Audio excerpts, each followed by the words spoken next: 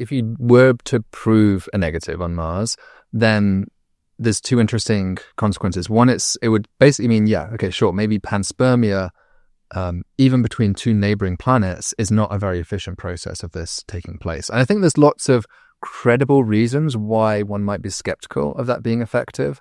These rocks don't necessarily do a direct route, right? It's not, if you fly on, Starship or something, maybe it would be like an 18-month trip from Earth to Mars, which is about as fast as we can go. But that's, a coordinated Hoffman transfer orbit. You wouldn't expect that a random rock knocked off would necessarily follow such an efficient path. So I don't know what the typical timescale would be, but I can imagine these rocks spending millions of years out in the abyss before they eventually make their way to one of these planets. And then the question is, how long could a spore of life truly survive in the vacuum of space? Now, we've exposed things like tardigrades and bacterial spores to the vacuum of space, and they have survived days, weeks, I think even months in the vacuum of space and be reanimated.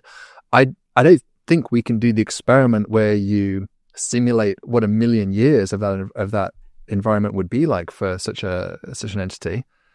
So I think it's an open question as to whether it's really plausible.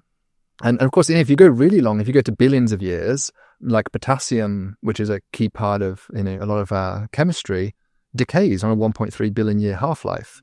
So a lot of your elements will actually start to, and carbon, has a 6,000 years, carbon-13. So, some of your actual elements, if you're just hanging out for a long time, would actually start to degrade. So that there must be a time scale which, no matter how well adapted you are for space, and it's kind of, obviously these things did not evolve to be well suited for space, they're just hardy, there must be a time scale over which they cannot survive that journey. And so I guess the real question would be, how long do these rocks typically spend in the environment of space?